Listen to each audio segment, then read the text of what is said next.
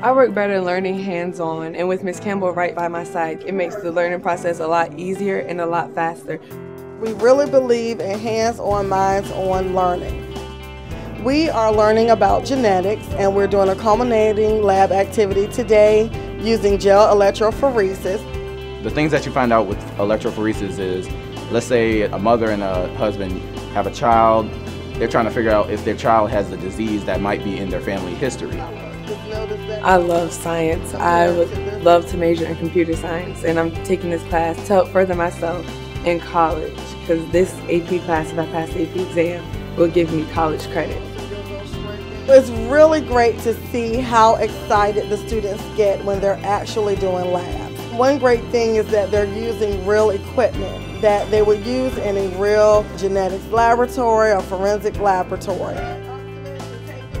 It is really cool to be able to do all this hands-on stuff, things that other colleges do in high school.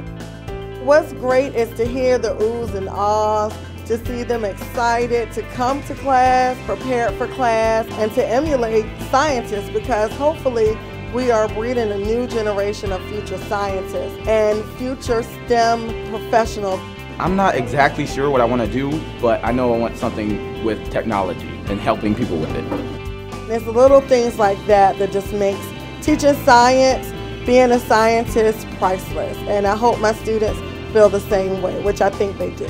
It's pretty cool. It's like kind of a college class, and it's getting us ready for if we're taking any science college classes.